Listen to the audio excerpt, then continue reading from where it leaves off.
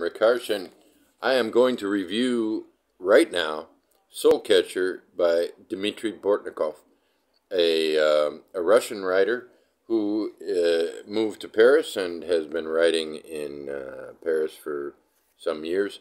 I meant to do a little bit more work on this, but I got the idea for doing the review the way I'm going to do it just now. So I'm just jumping into it. It's by Betimes Books. It's something that I recommend to every single reader. So let's get that out of the way right now.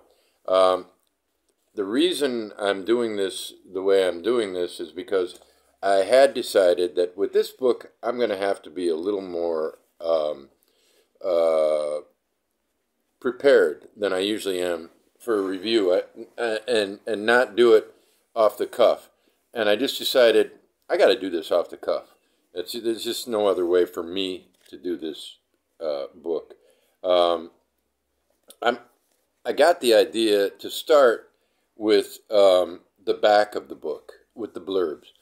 And you'll see why.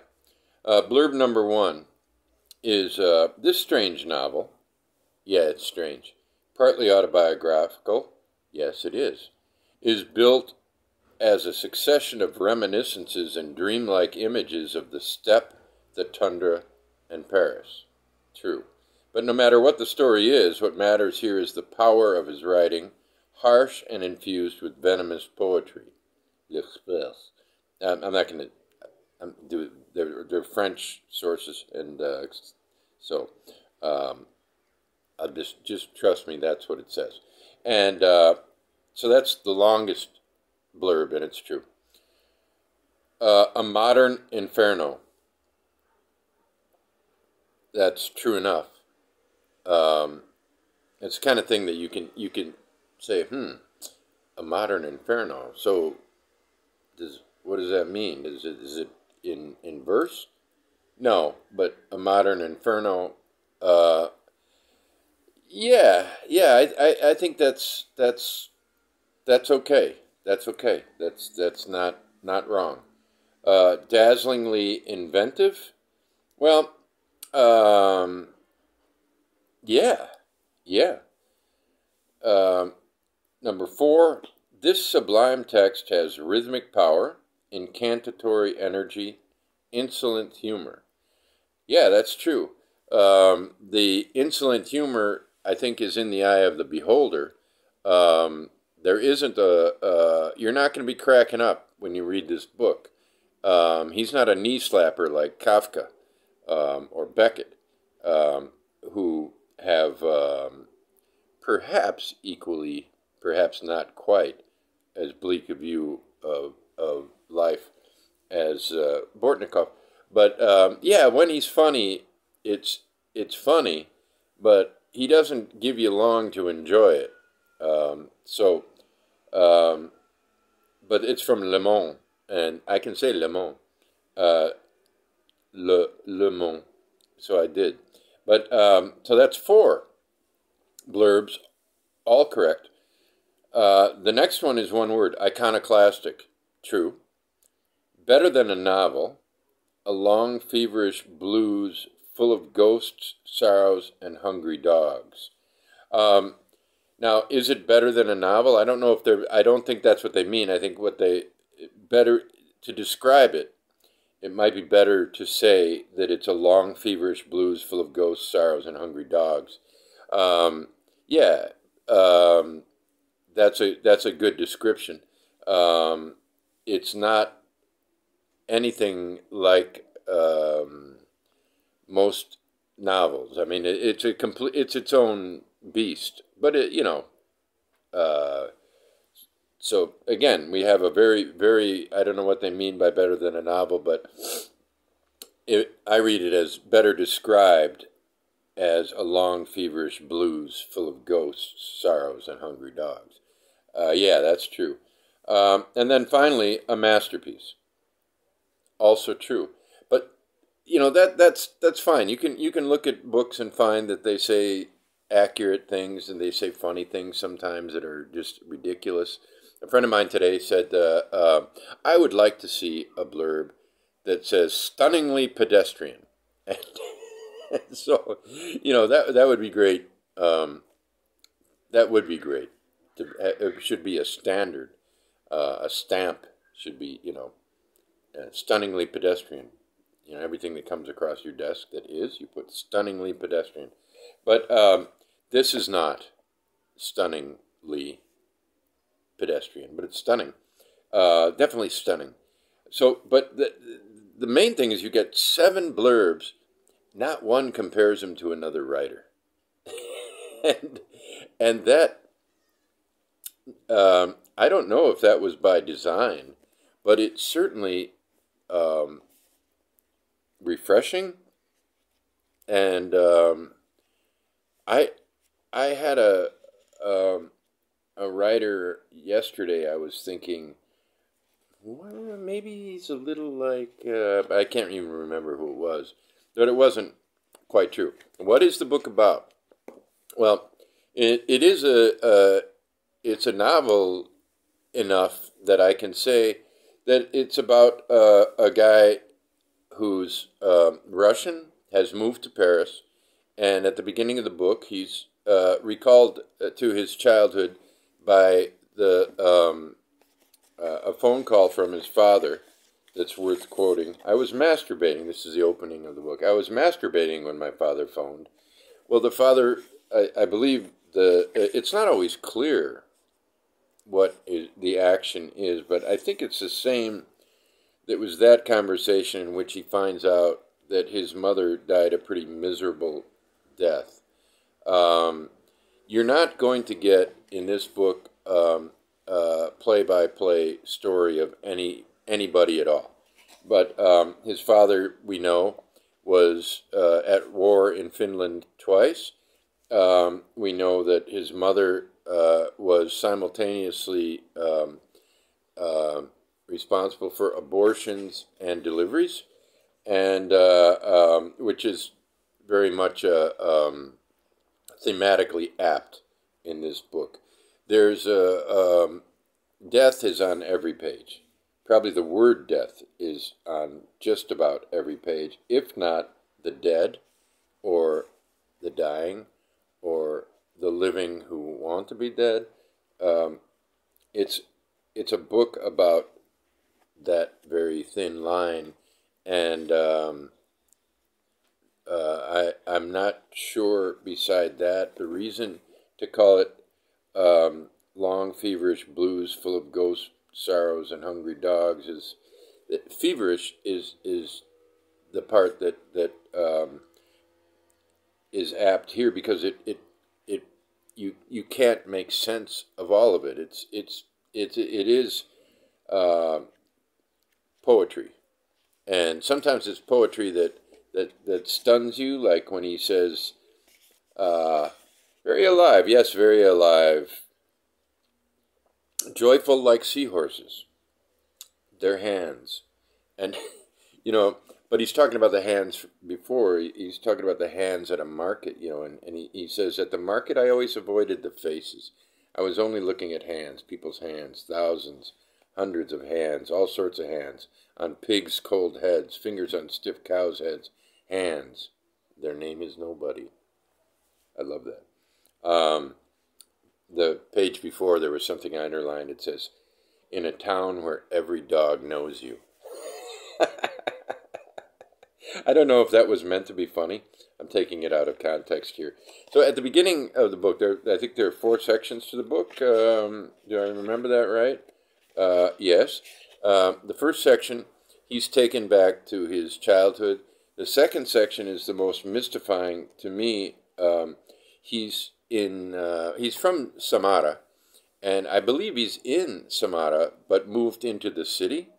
And he's living with prostitutes and taking care of one of them's child, and so it's like his son. And some really lovely stuff about him taking care of the son. But everything around it is grim. The prose is extremely grim. The third section is probably the hardest to read, because he's in the military at a time in which it was mandatory and there was no war, but he was up at the delta of the Lena River, which means way the fuck up there, by a sea that I hadn't heard of before, the Laptev Sea. I didn't look up the brothers, the Laptev brothers, who they were named after. But I'm gonna read everything I underlined here, and so if this takes a while, and it's already been 10 minutes, just trust that you're going to get more of him than of me. Um, Her art moved even, her eyes almost pissing. Love that. Your departure will be timid, Zoya. You will die like a fish, like it's a dormition. Like a child, you will fall asleep in the middle of the party. There are lines like that throughout. He cannot seem to look at anyone without thinking of their death. And and on the other hand, he cannot look at dead people without thinking of their sort of life. I'm not sure I can explain that. But at any rate, it's long, that dawn, when the lorries burst open and the smell of blood, cold smell, jumps into the nostrils. The drivers get off, open their fridges. Okay, let me just go on here. Life is so sad fundamentally, so naked in the eye of the dead, so clear. Family is hell. They are all horrible, yes, all. Hidden love and cordial hatred. Here's their basic sustenance. Who fucks who? No matter. The mother fucked by the son who is fucked by his father, who in turn has been deflowered by some Goliath at the dawn of time. And that moves, sways, vibrates, guzzles lives. It's too serious, all that, too heavy. But for the dead, it's a laugh. Yes, hilarious. You see, the dead are alive here, in a sense. For those who are on the other side, it becomes so remote. In this case, he seems to be saying the other side, which we usually refer to as the dead side. It's the live side. Maybe. To laugh at this all, you have to die first. To croak. Yes, Dim. His name is Dim. He's talking to himself. Pay at the checkout. And then I got a whole page here I think is magnificent. Cosmic boredom, my aunt. She's bored to death. Day after day, she dies of boredom but can't manage to croak. She pretends to die just like she has been pretending to live all her life. I thought about all this cheerfully. That's hard to believe.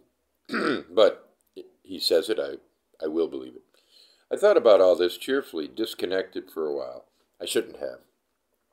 She talks about interesting things. She tells me about the dead, neighbors.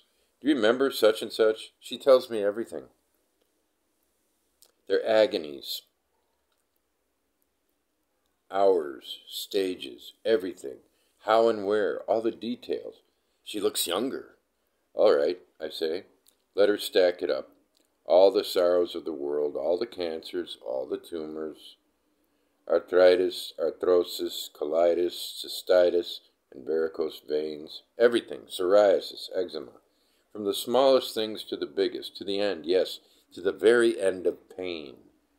All the dead women of the neighborhood in my ears, let them rush in. Even those who didn't know they had lived. All. I open my ears for them.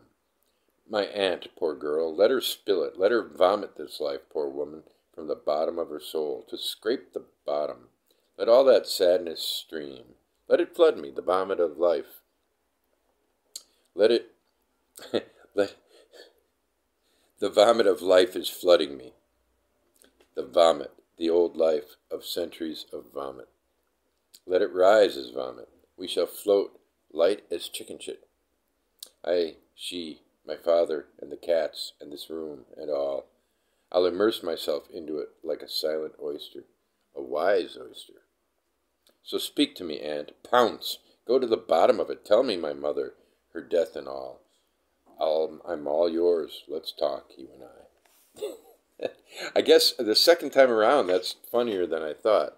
So, we're back to the back of the book. Insolent humor? Yeah, I guess so.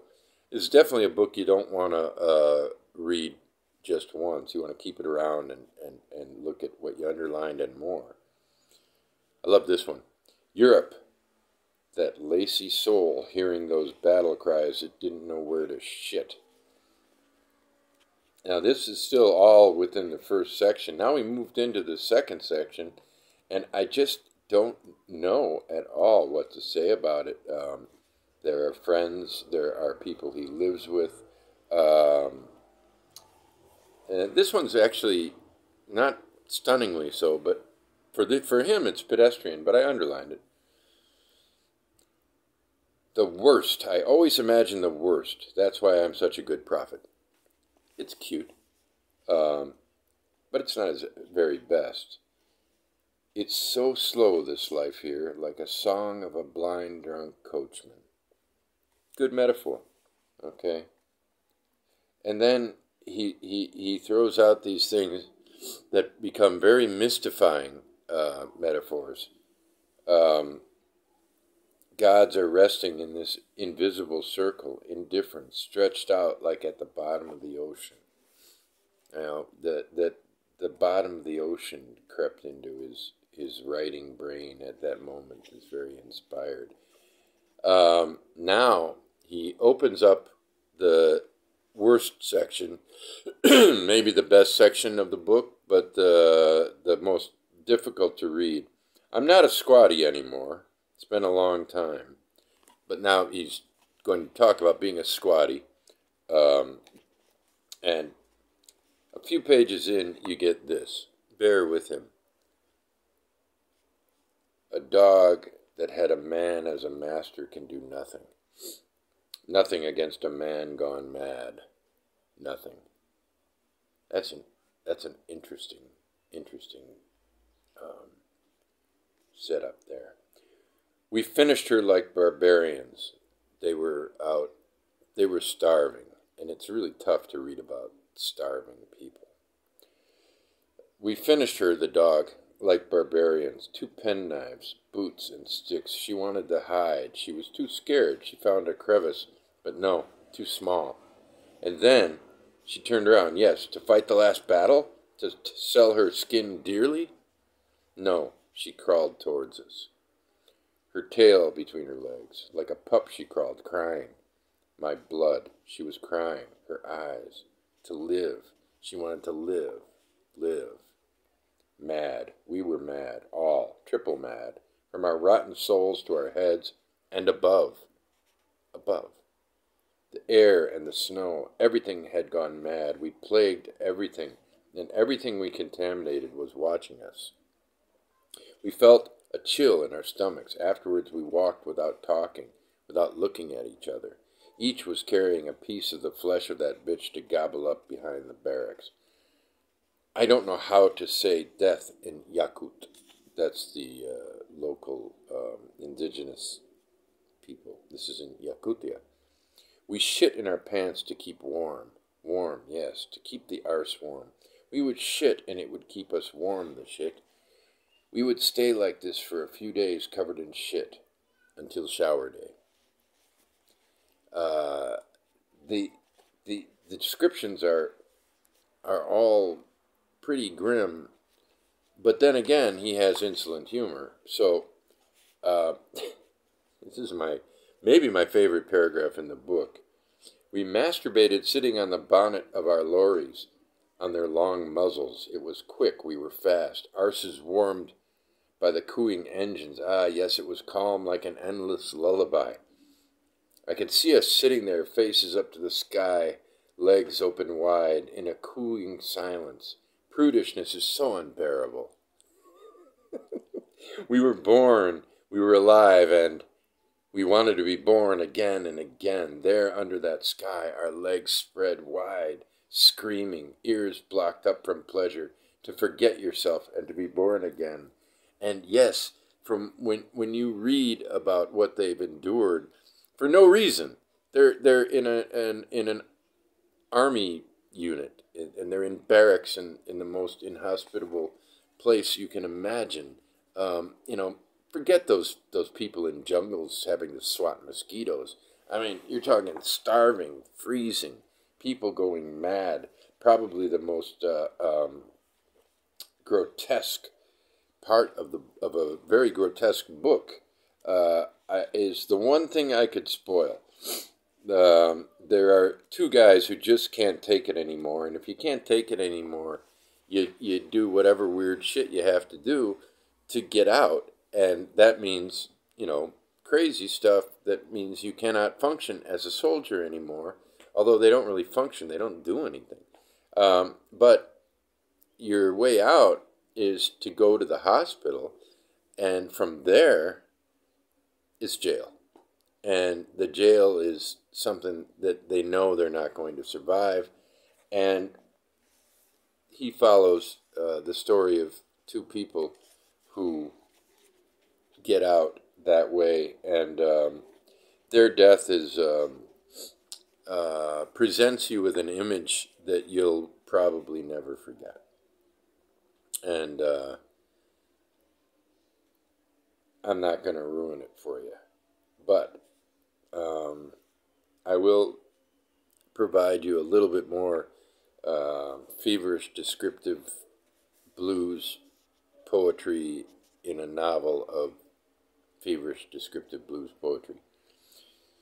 Frozen hands, rotten ears, complete disfigurement, but no return, anything but not the prison, the whole death, to drink it to the dregs, but no return, anything but not the barracks. I remember those three who cut off their black ears, their dead ears, their noses, so that they wouldn't be recognized. The cold and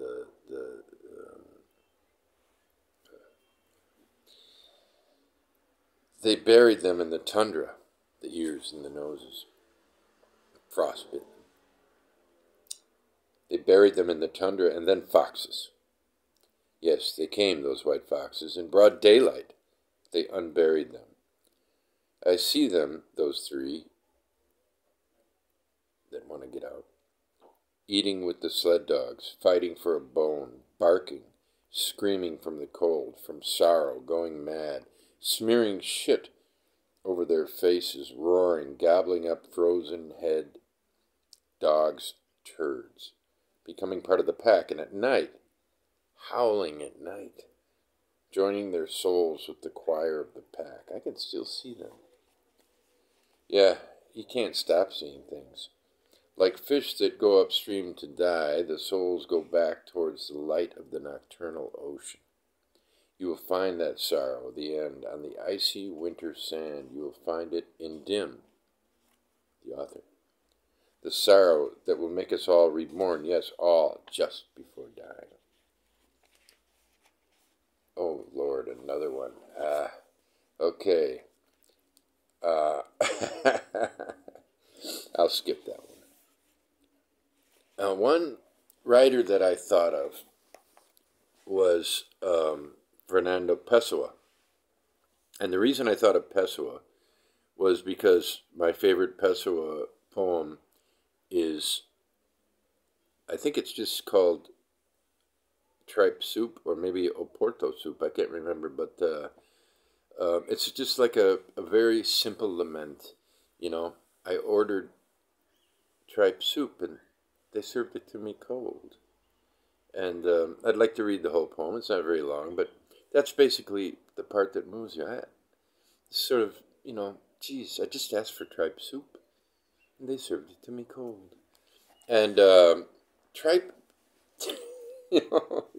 he says, what a tripe soup it was. Just an exclamation. And a couple more times tripe comes up. So I'm just wondering if, this is certainly the type of person who would read a lot of unusual writers. And, if he didn't read Pessoa, it'd be pretty surprising. I mean, who doesn't read Pessoa? It's like reading Kafka. Who doesn't read Kafka?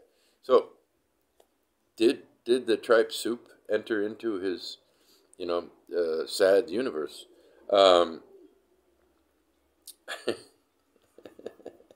Sex. There's a lot of sex in here, but generally it's not beautiful.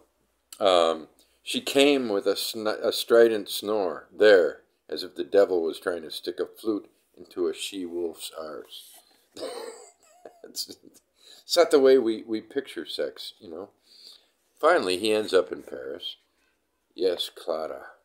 Yes, I'm heavy like 1,000 bidets. My ecstasies are jealous. Heavy. I'm a blocked bidet in ecstasy. Now, make what you want of that. But in this book, it stands out for the clarity of the bidet, and it fits in for the mysterious way in which he's using it. And I can't say that I entirely follow him throughout the book. But let me go on just a little bit more. I know this is very long and so on, but I have to do this. He's just talking about people in Paris. You think that the book's going to pick up. He's in Paris now, He's not in the tundra anymore. And but you never quite grasp what's going on in Paris. He doesn't, talk about his friends in any linear way, his women in any linear way. You get the idea that he's had a marriage and a child, and he's deemed too crazy to take care of the child, and yet the most beautiful scene in the book involves him and the child. We'll get to that. And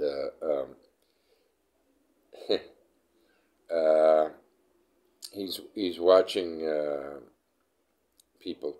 He says they pick up the scent of fear, the big funk. It's love. I translate Lyubov. Bless you, the arse of youth. The old farts, slobbery, hearts muzzled, are so nice, so squashed. As soon as one had a heart attack, no more fucking, crawling in fear. The fear of emptying their balls once and for all. To croak on top of his old woman. Ah, no.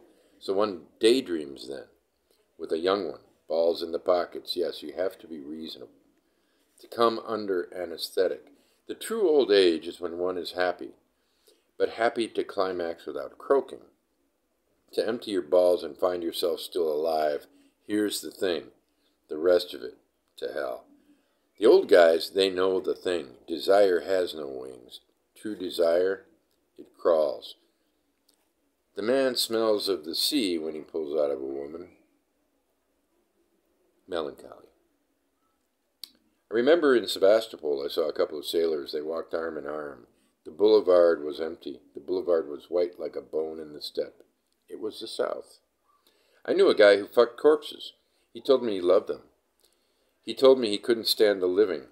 Never could. The dead aren't jealous, he used to say. I knew another one. He was a plumber. He loved sniffing dirty underwear in his customers' homes. He was saying, I plunge my head into the dirty laundry basket and I sniff. He was very nice. 2 kids and a wife. That's about as conventionally novelistic as he gets. It lasts for a couple paragraphs. Sometimes there are things. It isn't so dead here. 2 girls, 2 friends are walking by. High-heeled girls. Clip-clop. They're walking by like a horse. You'd say a mare in our courtyard. I see them with my ears. Their buttocks are moving. Kitchen sounds, smells. It's coming from down below. It smells good. It smells of life. And then, couple paragraphs in it's let us all croak here, all Kalashnikov to death. Is this a book that opposes life? Not at all. Not at all.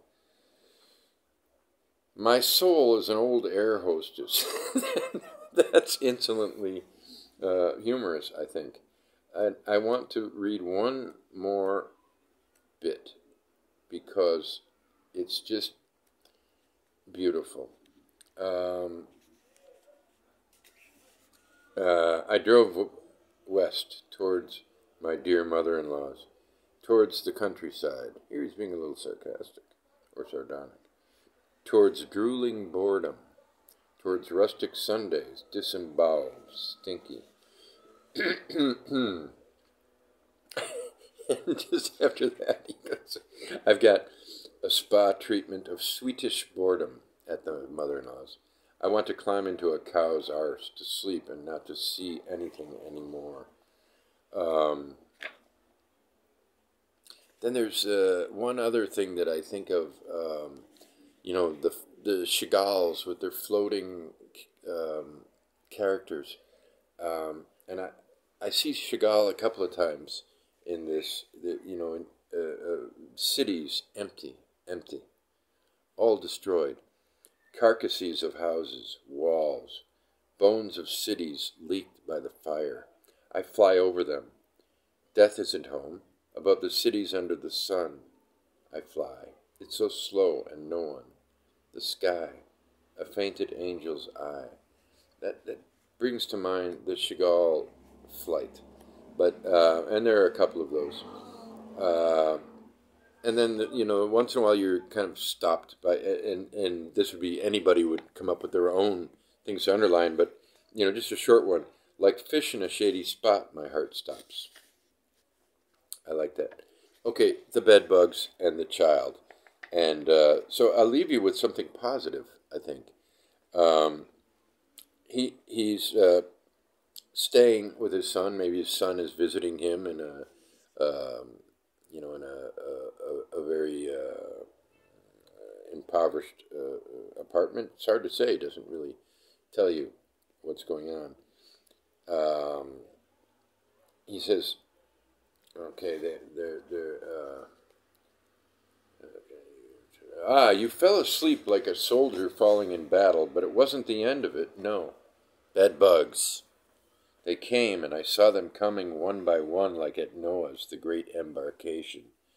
Those relentless daughters of Arabia, bugs from all the deserts in the world. Not one was missing from the corridor, the silent bugs of Babylon. So big. And even cockroaches, fat scarabs of Israel, from Ghana, from small Togo, from Libya, from the impenetrable forests of Windy. Delight. I leave it on to observe them, bedbugs, those old girls, from all the corners of the world, from the bottom of the sky, from the sea, from the deserts. I have to talk to them. I'm naked. Come over here. On me, not on him. No, not on his son. Don't touch him. Come, I'm here, lying. I wait for you like a virgin awaiting the sacraments. My blood. My old, not so rotten, my blood. Come on, all you can drink. It's good, my blood. Get yourself drunk. Drink standing or lying. Get smashed. But him, don't touch him. He's dreaming. His blood is asleep. It isn't a good moment. It's still too young, his wine. Come on, suck the old one. I have a good flow in my veins. Paint yourself red. Like the demons Aspel, Anzu, Asmodai, drink yourself to death, become my blood brothers. Come on, the night is yours. Demons from the four corners of the world. Here, shh, no screams. At dawn they will leave this way, through this window, down this cliff. Demons on the edge of the night, they will throw themselves down. Come on, here, my neck. No, not here, lower. Yes, here it's tender. Good blood. Come on. There's no one, no competition. Quietly, it's night. No one to be here in this misery. A sleeping child and you. You who are offering yourself to the bedbugs as a sacrifice. We're telling them, feast, it is my blood. You, damaged with neither grace nor magic. Soon you'll be old, really old. You will be reading your old age in the eyes of the others. I daydream. It's only a dream, a sick dream of a sick man. It's you, yes, it's really you who's sick. Your kidneys, you will end up pissing sand, all that. This life dim. Then we die. And then we don't move anymore. We can't even chase away a fly that tramples our forehead. Life. We should just keep silent, and look into the distance. And so on. And I have no idea quite how to express what this book is. This is the difference between a writer reviewing, perhaps, and a reviewer reviewing. I'm not embarrassed. I love this book. It's gorgeous. And it doesn't ruin your life to think about these things. I mean, Bortnikov is, as far as I know, still alive, and his biography ends with, on the book, ends with that he lives in Paris, where he is a full-time writer. So, who knows what need he had, how he really views the world. He does have his humor, he has his love, but is he talking about the one person's damage, or the kind of damage that happens throughout the world? There's the suggestion that I bring to the book already, but is confirmed by the book, that life is very, very skewed, and it's very difficult to escape that. And I think one thing that skews it is the simple dichotomy that's created by being aware from the beginning or early on that you're going to die, and having an organization of life that in every single advanced, so to speak, civilization I know of, that suggests that the fact of death is not incorporated into the organization of life. That is not explicitly said here, but I think it supports that view. This is an extraordinary book, and if I went on too long for anybody, it's because you didn't read this on your own time, and you followed my time. Read it on your own time, in your own time. Take your time. I did. I'm going to be much faster with my next one. But then again, I always think that. It's a gorgeous book, and